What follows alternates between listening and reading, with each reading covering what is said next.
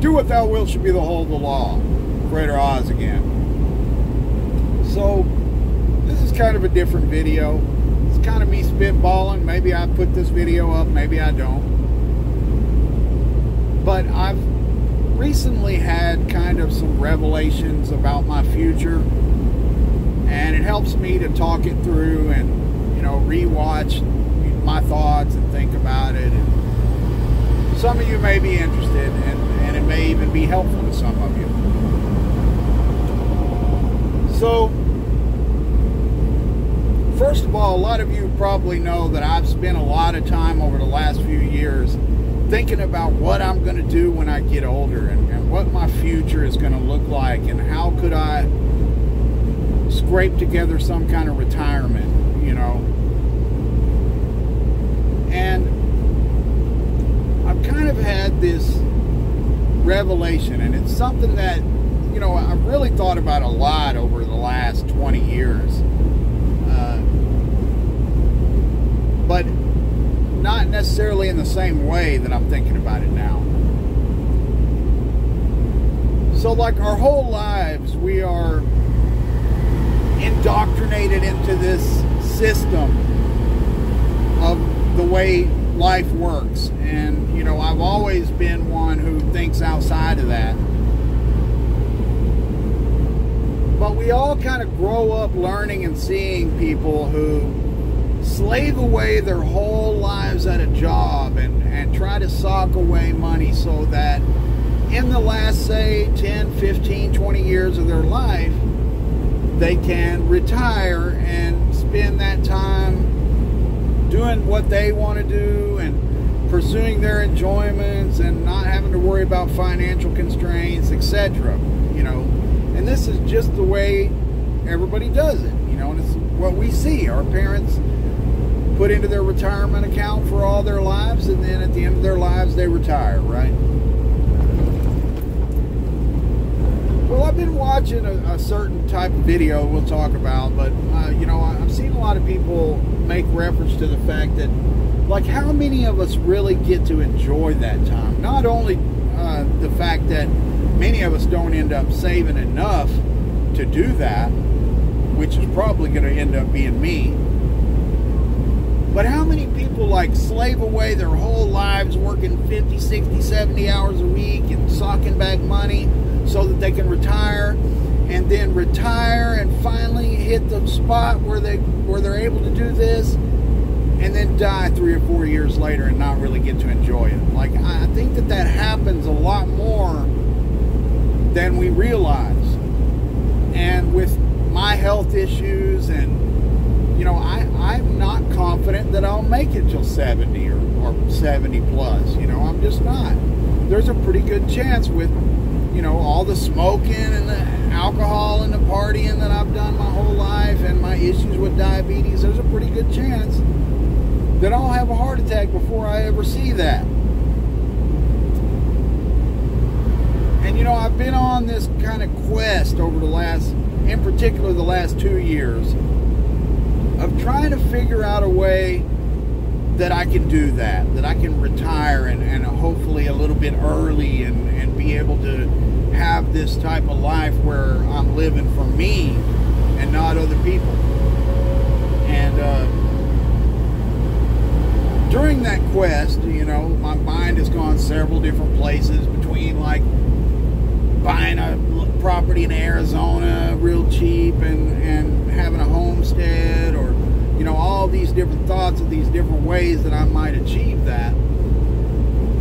And so during that quest, I've stumbled across, and, you know, I already knew about, like, van life and stuff, but I've stumbled across this whole train of thought of these people who, like, live nomadically. There are places in BLM, or Bureau of Land Management, owns all this land, and you can go just post up, live, you know, in an RV or something for 2 weeks, move to another spot, be there for 2 weeks, and then they'll like go to the national forests up in higher elevation during the summer. They travel with the weather, and you know, it's interesting, all right. But the fact is that if you think about it, like, I'm already doing that, except for right now I have to wake up when they tell me to wake up and do what go where they want me to go, and I'm traveling the country, but I don't get to see anything. And you know, a lot of people might think, you know, van life type, you know, RV and stuff, whatever. You know, how could you live like that in such a small space or whatever? But I'm already doing that. You know, I mean, I live in this truck 6 weeks, then I go back to Texas and stay for 4 or 5 days and come right back out for another 6 weeks. And I live in this small space, you know, and I've been doing it for 3 years, and I'm relatively happy doing it.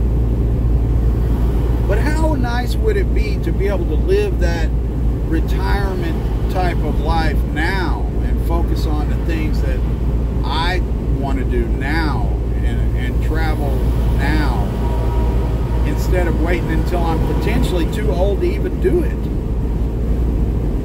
And this has really captivated me, watching a lot of videos about people who live in this way, and there's a lot of them doing it on $600, $700, $800 a month Social Security.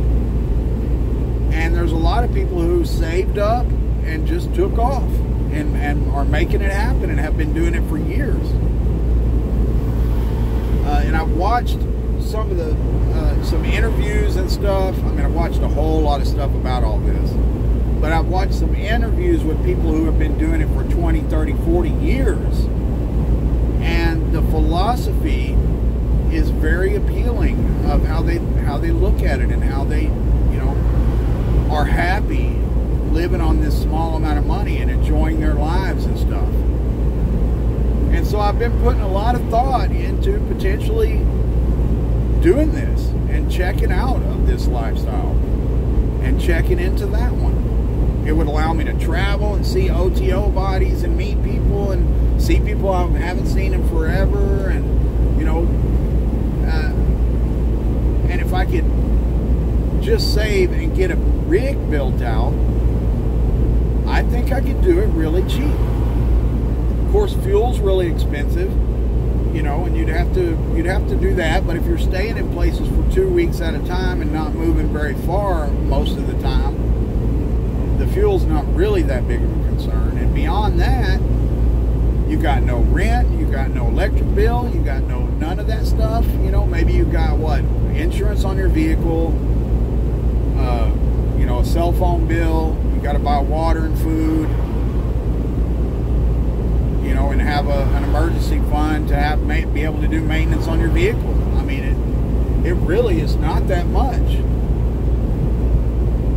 And, you know, being that I've already lived in this small fashion for so long, like, I already kind of really know what I need and own most of what I need already, you know. So I'm really considering it. I mean, I've done a lot of thinking about what it might look like if I did that. Like, would I buy a van and build out a van? Or would I maybe buy a cargo trailer? A lot of people are buying these little cargo trailers and building them out as a living space on the inside. Or maybe just do it in the vehicle I already own and get a little trailer to haul behind it with solar and everything that I need self-contained in the trailer. I've thought a lot about it, and you know, I'm still kind of in the formulation and decision-making process about whether I'll do it or not. But guys, it seems really feasible, and it's really appealing to me. With the way I live now and the way CDLs and truck driving work, I could see myself like driving for a year and saving up, and then taking off for a year and a half, 2 years, and then when the money's starting to run out, drive for another year and save up, and then take another couple of years off, and until I am able to draw Social Security. And I think that this would allow me to live free now instead of waiting until I'm too old to really enjoy it. Like, you know, Thelema in the Book of the Law has a lot to do with personal freedom. Of course, there's discipline involved, etc. But, you know, I've been doing a lot of saving and investing and stuff, and I think that the investing is probably going to slow down a little bit, and I'm going to start building up cash toward a big purchase, whatever that may be, to try to consider doing this. Now, first, of course, I have to get my teeth sorted. I've cashed in some investments. I've just about got enough to go in and get everything pulled and get dentures. I've been thinking about doing it this very next time I go in. But it's going to be my birthday, so I may go in, take a week for my birthday, eat all the things I'm not going to be able to eat for a while, and then go back one more time out on the road and do it when I come back in next time. But either way, I'm getting these teeth taken care of in the next few months. Whether it's in the next month or the next 3 months, it's coming, okay, in a big way. And so, you know, I don't know if it'll be the next time I make a video, but I may be spitting and slobbering because I have dentures in my mouth, but I'm going to have teeth again. But, you know, the bottom line is, like, I want to free myself from this, you know, because if you think about it, we're all just working to enrich other people is what we're doing, you know. I mean, I make decent money. It's not great. It's decent money, you know. But the only reason it feels comfortable is because I have gotten rid of most of my bills. I mean, all I really have is cell phone, a small storage that I pay for, and my insurance on my personal vehicle, and then some like Netflix and stuff like that. And that's all my bills that I have in the world. You know, it's about $400 a month is all the bills I have in the world. And some of that could be cut out.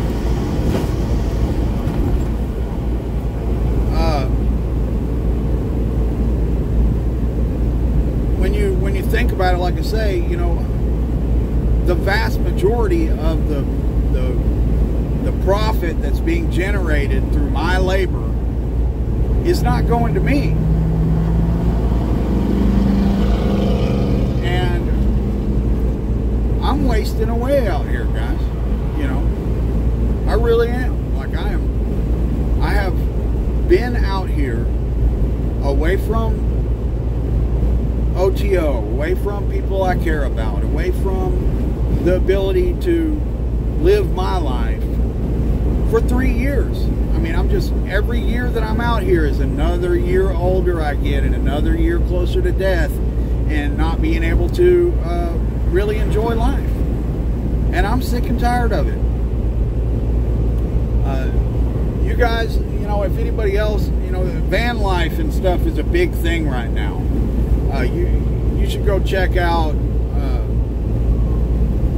Cheap RV Living is a YouTube channel with this older guy, and he's been doing it since the 90s. He's been living in vans and cargo trailers and stuff like that and living this nomadic lifestyle. They kind of travel with the weather, so in the summer they'll go down in the desert, and then in the summer they'll go up in the mountains up to higher elevations where it's cooler, and then in the winter they'll go down to the desert where it's warmer, and they travel all over, and they'll get in these caravans and travel together and stuff.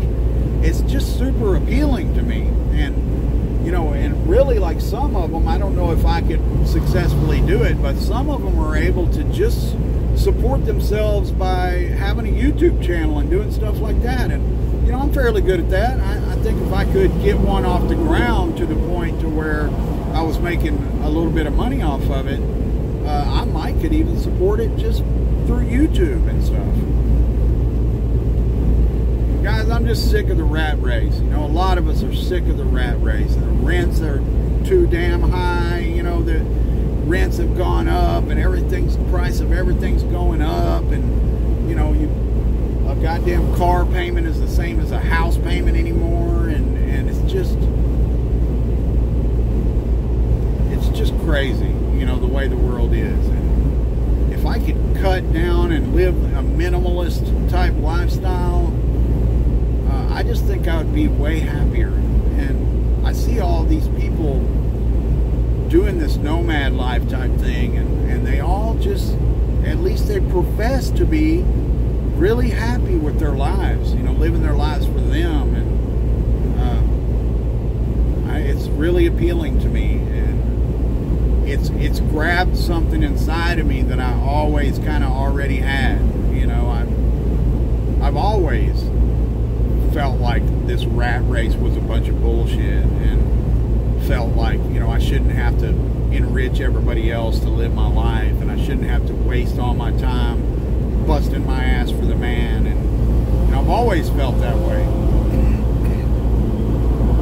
But this train of research that I've stumbled on has really made me start to realize that it is possible, that it's possible to live that retirement style life now and enjoy it while you're still pretty young, instead of taking the chance of wasting your whole life away and then dying before you ever even get to enjoy it.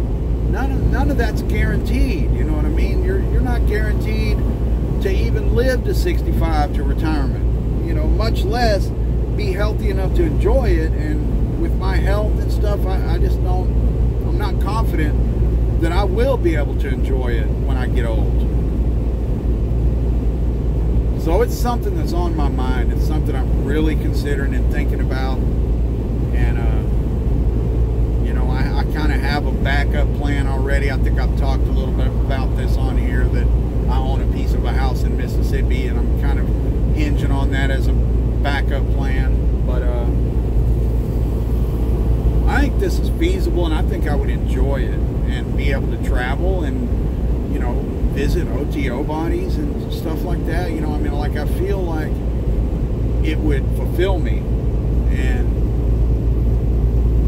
I don't know, what do you guys think, you know? And then there's the consideration of what kind of vehicle and you know, how much would it cost me to buy and build out a van or cargo trailer or something like that. And the more I think about it, so I own a 1995 GMC Yukon, all right? And you probably think to yourself, man, that's almost a 30-year-old vehicle, and it is, okay? But the thing about this truck that I have is that I bought it from a friend of mine who I've known forever, and he's really OCD, and so he has gone through this truck and replaced. I talked to him on the phone the other day and got a list of all the stuff that he's done. So he had a new engine and transmission put in it. Now that's brand new, not rebuilt. Brand new in the box, engine and transmission put in it. He had the four-wheel drive transfer case all done, differential all looked at and done. Let's see, new engine, alternator, battery, starter, water pump, all the shocks, all the brakes, complete, not just pads changed, completely redone. The radiator, tail lights and mirrors, all of the wiring harness when he had the engine done, brand new wiring harness. You know, and then there's stuff, the fuel injectors, and there's stuff that I did to it, like wiper motors and wiper board, and you know, all this stuff's been done to this truck. And the thing about it is that every single part that's been replaced on this truck, I mean, other than the engine and transmission, was bought from like AutoZone and O'Reilly with a lifetime warranty on it. So anytime almost anything goes wrong with this truck, all I got to do is walk into an AutoZone and give them a phone number, and the part is free. So while it's an older truck, it's just hard for me to justify thinking about getting rid of that in lieu of something else. And so I've seen all these videos where people are taking that exact truck and turning it into this overlanding rig with like a bed in the back and stuff. You know, they're turning it into basically something that you can live in. And so I'm not sure that I want to get rid of what I've got when I could do something with it. And it just keeps me that much closer to the end goal. I mean, maybe I get a cargo trailer and build that out and pull it behind the truck. Or maybe I do end up buying a van and doing it that way. That seems really like the best way to do it, is with a van rather than a trailer or something. But I don't know. There's a lot of things to think about. I just, like, it's really been on my mind, you know, like disciplining myself to save what I need now in order to obtain this freedom. And I think that it's very a thelemic concept, you know what I mean? Like, you know, finding this ability to be free and pursue your will. I mean, depending on what your will is, I guess, you know, but maybe your will is to work for the man and have a bunch of money, but mine never has been. I've never been focused on things and being rich and having a bunch of money. I've never been focused on that. I've always been focused more on being happy and fulfilled. And I'm feeling like this lifestyle might be exactly what I've been looking for. What do you think? What are your thoughts? Have you ever looked into this stuff? Maybe some of you are doing it right now. You know, I don't know. What are your thoughts? I just wanted to spitball. It helps me to come back and watch this stuff, and you know, and I know at least some of you are interested in where my thought process is, what's going on in my life, and I thought I'd share with you. Love is the law. Love under will.